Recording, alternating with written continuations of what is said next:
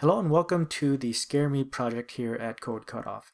Essentially what this is an FMyLife clone. And if you don't know what FMyLife is, just go to FMyLife.com, and essentially what it is users posting stories, and then others can either upvote or downvote and then leave comments as well.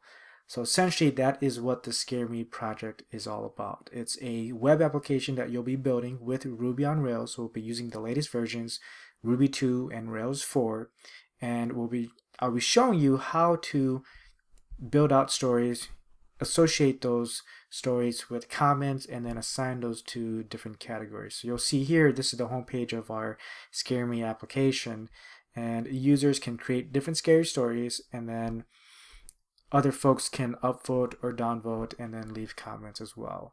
So whenever you create a scary story, you can create it in one of these different categories here. So if you click on the different categories, you'll be shown only the scary stories within those specific categories. We'll also have user authentication, so folks can sign in and sign out and edit their own profiles and put a name to their profile. We'll have the ability to search the different scary stories. So if you're going through this and you want to search for ghost stories or the Swamp Thing or specific stories to werewolves or something, you can conduct a search and it'll show you, it'll match all of those scary stories that match your search criteria right here.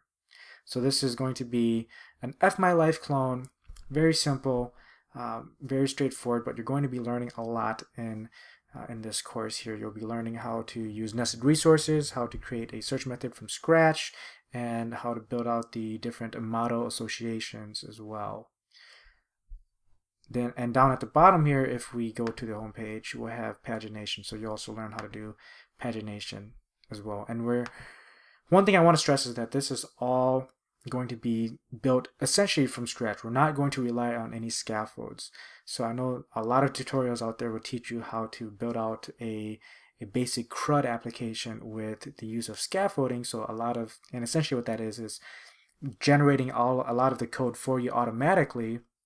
Well, here we're going to be building everything out. The only time we're going to be doing something that's kind of automatic is when we're creating our what we call migration files to build out in connection to the database.